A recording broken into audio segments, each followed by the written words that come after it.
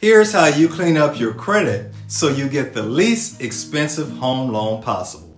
Getting the loan that suits your situation at the best possible price and terms makes home buying easier and more affordable.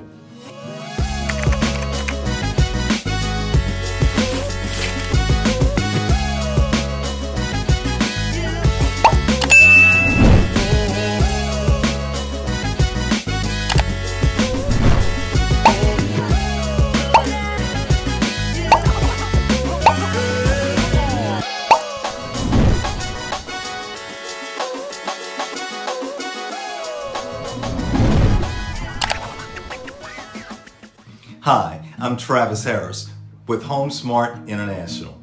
Here are 7 ways to boost your credit score so you can do just that. Number 1, know your credit score.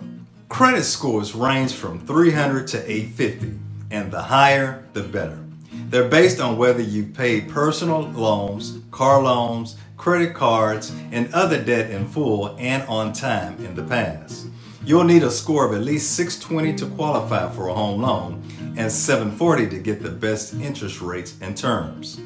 You're entitled to a free copy of your credit report annually from each of the major credit reporting bureaus, Equifax, Experian, and TransUnion. Access all 3 versions of your credit report at annualcreditreport.com. Review them to ensure that the information is accurate.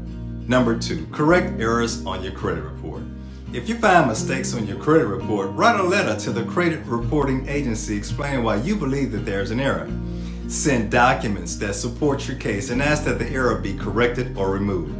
Also write to the company or debt collector that reported the incorrect information to dispute the information and ask to be copied on any materials sent to the credit reporting agencies. Number 3, pay every bill on time. You may be surprised at the damage even a few late payments will have on your credit score. The easiest way to make a big difference in your credit score without altering your spending habits is to diligently pay all your bills on time. You'll also save money because you'll keep the money you've been spending on late fees. Credit card or mortgage companies probably won't report minor late payments, those less than 30 days overdue, but you'll still have to pay late fees. Number 4, use credit carefully. Another good way to boost your credit score is to pay your credit card bills in full every month. Now, if you can't do that, pay as much over your required minimum payment as possible to begin whittling away the debt.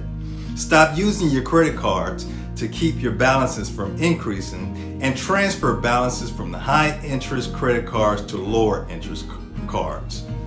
Number 5, take care with the length of your credit. Credit rating agencies also consider the length of your credit history.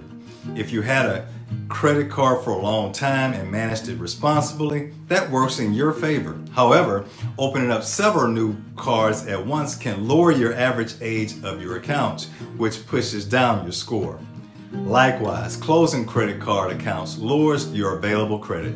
So keep credit cards open even if you're not using them. Number 6, don't use all the credit you've been offered.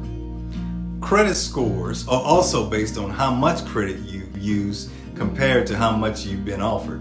Using $1,000 of available credit will give you a lower score than having $1,000 of available credit and using only $100 of it. Occasionally, opening up new lines of credit can boost your available credit, which also affects your score positively. Number 7, be patient. It can take time for your credit score to climb once you've begun working on it to improve it. Keep at it because the more distance you put between your spotty payment history and your current good payment record, the less damage you'll do to your credit score. Well, I trust that these 7 tips will aid you in improving your credit scores and ultimately helping you get a lower interest rate for your new home. Contact me today so that I can connect you with an amazing loan officer. This is Travis Harris with HomeSmart International. Make it a great day.